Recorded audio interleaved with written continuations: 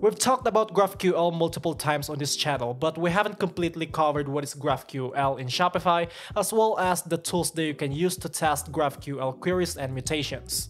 So let's do that after this intro.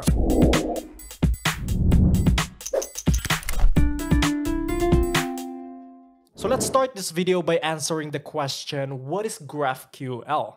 GraphQL is a query language for APIs and a runtime for fulfilling those queries with your existing data. In simpler terms, GraphQL gives you the ability to retrieve or modify an existing data from an application by making queries or mutations. So with that said, you're probably familiar with REST. It's another way to ask or modify data from an application. One of the differences between GraphQL and REST API or REST is the amount of API endpoints. With REST, you have this API endpoints like product API, webhook API, script tag API, the list goes on. Whereas with GraphQL, you only have this one API endpoint where you can send your HTTP request. So with that said, GraphQL is better than REST for known reasons. And one of the reasons is that GraphQL prevents overfetching or underfetching, which means for each request, you get the exact data that you're looking for. In REST, most requests do overfetch or underfetch. Let's use the Shopify API as an example. Let's say we use the following API endpoint. By using this endpoint, you get all of the products from your Shopify store, including their properties and fields. So what are these properties? These are the ID, the title, the body HTML, the variants, the images, and so on.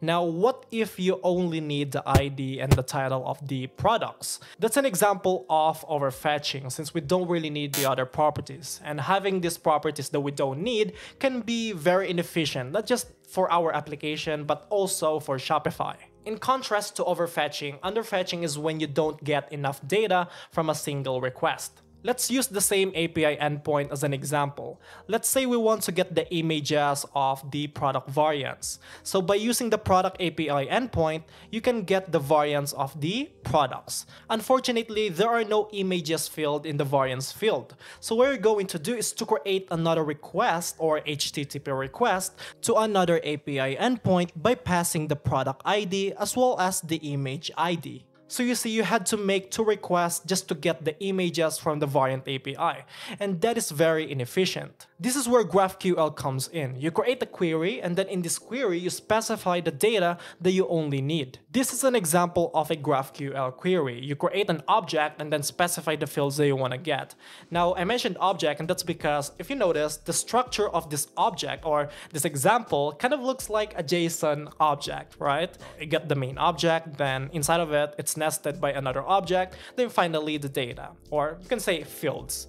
This is how query is structured, which makes it a little different compared to REST API. However, with GraphQL, we have full control over our HTTP requests or queries and mutations. So you see, we not only avoided underfetching and overfetching, but we also avoided making multiple API calls. Now, where do you send this GraphQL query language data?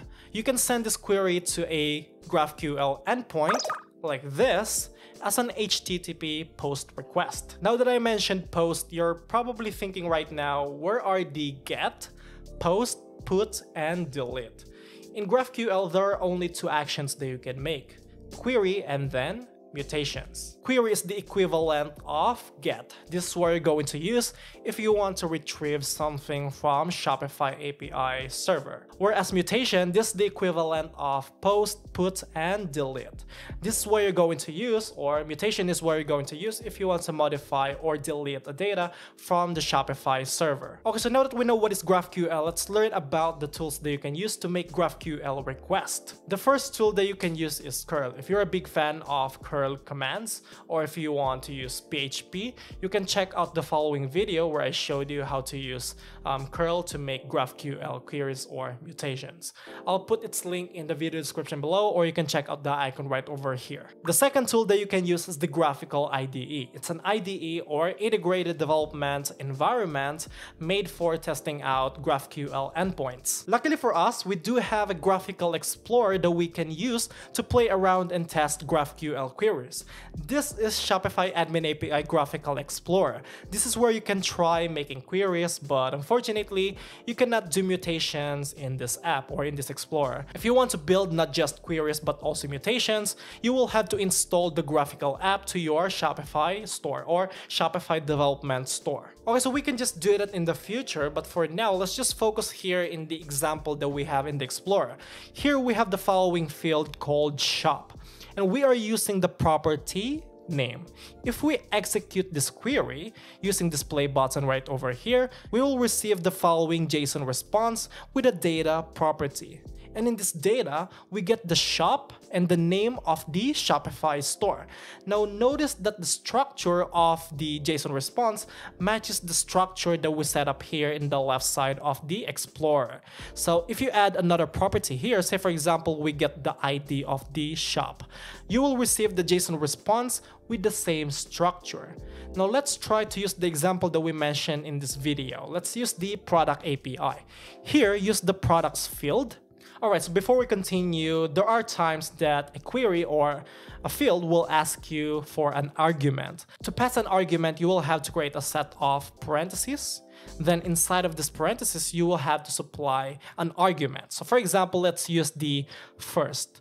Now Shopify provides a very good documentation about queries and arguments. So if you'd like to learn more about it, I highly recommend you check it out. I'll put its link in the video description below, or you can check out you can just check out the description below.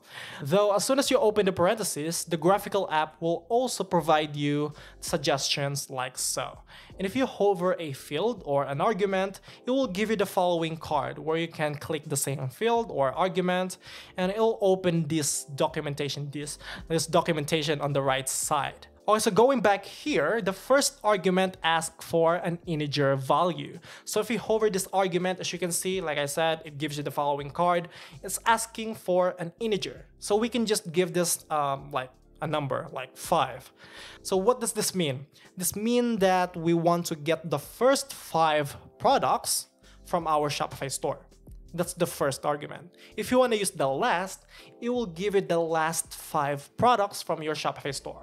Okay, so like I said, you can check out the documentation of this argument. I'll put its link in the video description below. Now, since we're using a plural field, products, that's plural, we're going to need to use the edges and then node for pagination. I'm going to create a separate video for pagination because that will just make this video very long. It's already long anyway.